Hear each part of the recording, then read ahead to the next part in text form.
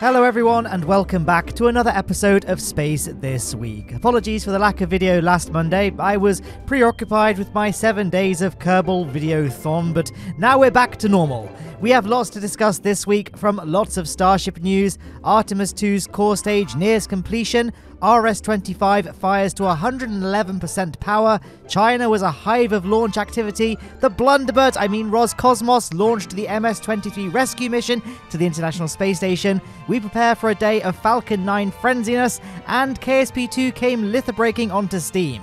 All of this and more in store. Let's begin with Starship news. We kick things off with a record-breaking Raptor engine fire test at the SpaceX McGregor test facility. The Raptor engine fired for a total of 194 seconds, which is the longest ever vertical Raptor engine test in the tripod, made possible thanks to the addition of some larger fuel tanks at the tripod test stand.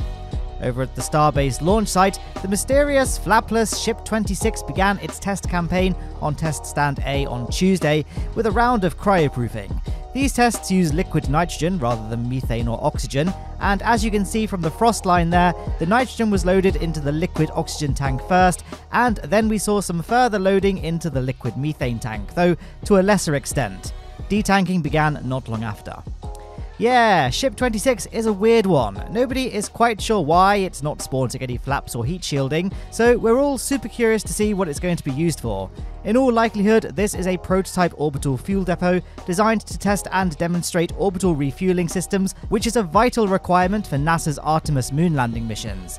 That and Ship 27, which is just as flapless and tireless as Ship 26, and now fully stacked. On Wednesday last week, we saw Ship 27 reach full height in the high bay. The Starlink loader was rolled out of its garage last week. This device is used to load Starlink V2 satellites into the Starship PEZ dispenser, first seen with Ship 24.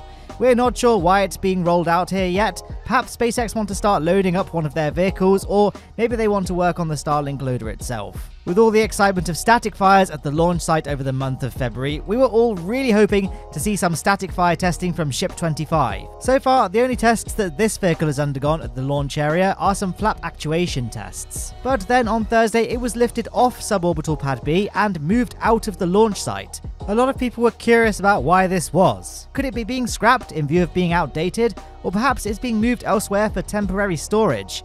Either way, it was sent to the Ring Yard, not the Rocket Garden, which is the usual final destination for scrapped prototypes, and then overnight on Saturday it was rolled out of the Ring Yard and relocated to the Macy's test site, which has recently received infrastructure to facilitate cryo-testing, so Ship 25 has almost certainly been moved here to begin its cryoproofing campaign. Nick Ansuidi captured some great shots of the mounting of further shielding to the outside of the orbital launch mount, as well as the installation of a new cover on the booster quick disconnect arm.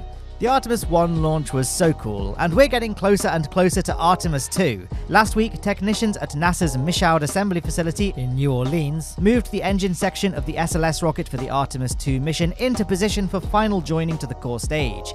The engine section contains, get ready for this, the engines, and it's the last of the 5 major elements needed to connect the stage into one major structure. In addition to the 4 RS-25 engines, the engine stage contains miles of cabling and hundreds of sensors, and it acts as a crucial attachment point for the 2 giant solid rocket boosters. Over the next few weeks, the teams will join the engine section to the core stage, and after this is complete, technicians will begin to add each of the 4 RS-25 engines one by one to complete the stage. Once completely assembled with its 4 engines, the core stage will then be shipped to the Kennedy Space Center for stacking in the Vehicle Assembly Building.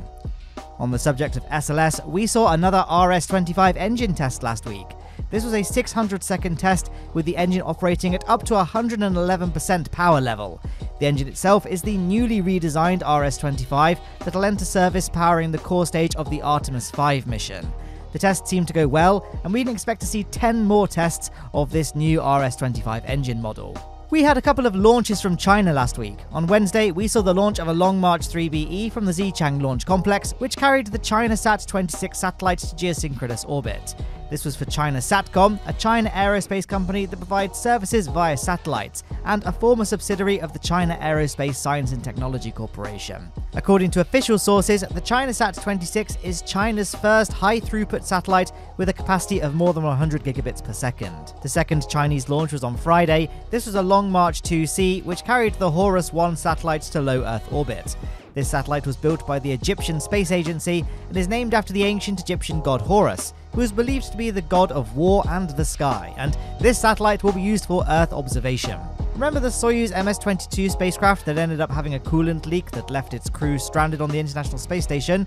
Well, last week on Friday, Roscosmos launched an uncrewed replacement for the MS-22, the MS-23, which blasted off into the dark skies over the Baikonur Cosmodrome. A couple of days after launch, the spacecraft autonomously docked with the Poisk module of the International Space Station, bringing provisions to the crew of the station, and of course it will also serve as the return vehicle for Roscosmos cosmonauts Sergei Prokopyev, Dmitry Petelin, and NASA astronaut Frank Rubio.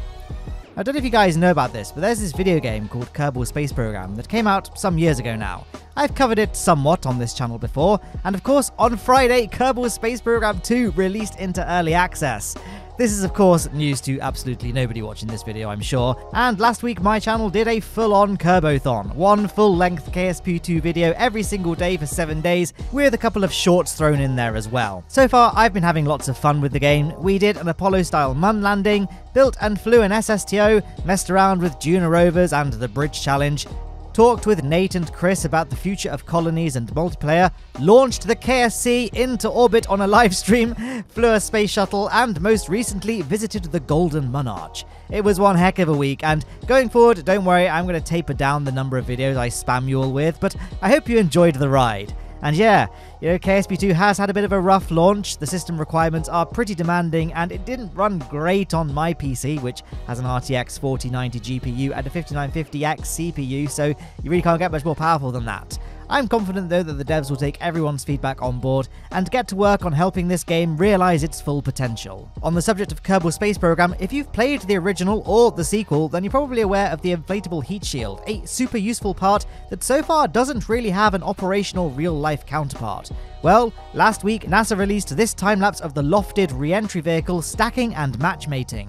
LOFTED stands for Low Earth Orbit Flight Test of an Inflatable Decelerator, i.e. an inflatable heat shield, and in this footage we can see engineers stack the forward, mid, and aft segments of the flight re-entry vehicle for the lofted heat shield, a technology that could one day help humans land on Mars. The re-entry vehicle's forward segment connects the inflatable heat shield to the inflation system, the mid segment contains the interface to the United Launch Alliance rocket, along with critical power, control, and data acquisition electronics, and the aft section houses the ejectable data recorder, cameras, and the parachute system. The SpaceX Falcon 9 rocket with Dragon spacecraft Endeavour is now vertical at Launch Complex 39A at the Kennedy Space Center. This is in preparation for NASA's SpaceX Crew 6 mission, which will be launching today, the 27th of February. In fact, if there are no delays, then this will have already launched for you guys, or is just about to. The expected launch time is roughly the same as the time I plan to publish this video, so you guys will know this one better than me. Today is actually a pretty crazy one, as we're expecting to see 2 Falcon 9 Starlink launches today as well. 3 Falcon 9s in a single 24-hour span is pretty incredible. I'll be sure to cover all of these launches in full in next week's episode of Space This Week, so make sure you've subscribed so that you get notified of that video when it's up. And hey, if you want to help support what I do here, then you can sign up to my Patreon page or my channel membership program, just like the lovely folks scrolling on the left did, to get early access to some videos and help make all of this possible. Otherwise, there are 2 videos on screen right now for you to check out. Don't know what they are, YouTube picks them specifically for you, though I am guessing at least one of them is a KSP2 video. Anyway, thank you all so much for watching today's episode of Space This Week, and of course the KSP2 videos I've been pushing out for the last 7 days. And I'll catch you all on the next flight.